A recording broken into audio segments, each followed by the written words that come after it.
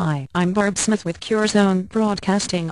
The federal government is set to declare a bacteria killer found in many toothpastes, mouthwashes and antibacterial soaps as toxic to the environment, a move which could see the use of the chemical curtailed sharply.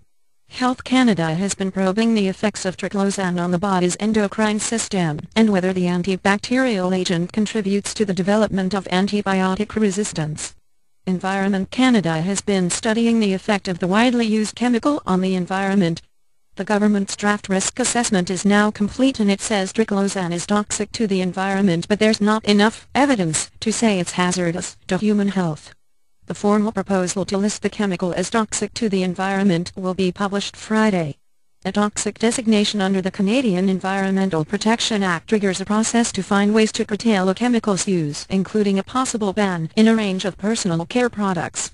Canada's proposed toxic designation comes as other regulators wrestle with what to do with triclosan.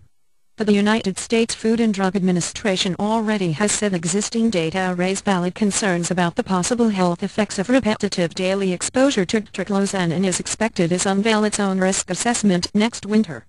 Currently, the American regulator's position is triclosan is not known to be hazardous to humans, but animal studies have shown that triclosan alters hormone regulation and that it warrants further review.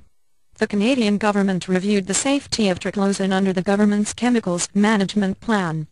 The plan, first announced in 2006 with a budget of $300 million, initially identified 200 high-priority chemicals to undergo safety assessments over 5 years. When chemicals are deemed to be toxic to human health or the environment under this program, the government then outlines risk management steps to be taken to protect people or the environment. During the first phase of the plan, the federal government banned bisphenol in baby bottles, an international first that began with listing the hormone-disrupting chemical as toxic to human health. Major companies have since announced they are phasing out the use of BR in canned foods. The Canadian Medical Association has been calling for a ban on the household use of triclosan since 2009, when the organization raised serious concerns about the potential for increased bacterial resistance and argued the benefits are minimal compared to regular washing with soap.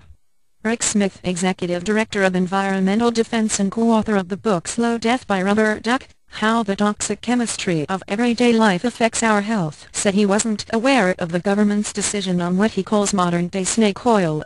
But like the Canadian Medical Association, we've been concerned about the environmental and human health impacts of triclosan for a while, so we would very much welcome some regulatory action by the Canadian government, Smith said. Darren Prusniak, president of the Canadian Cosmetic, Toiletry and Fragrance Association, said it would be premature to comment on the government decision until we know what it says, but he said his group is very supportive of the Chemicals Management Plan. Thanks for watching this CureZone Broadcasting. Special thanks to the Vancouver Sunday. Stay well.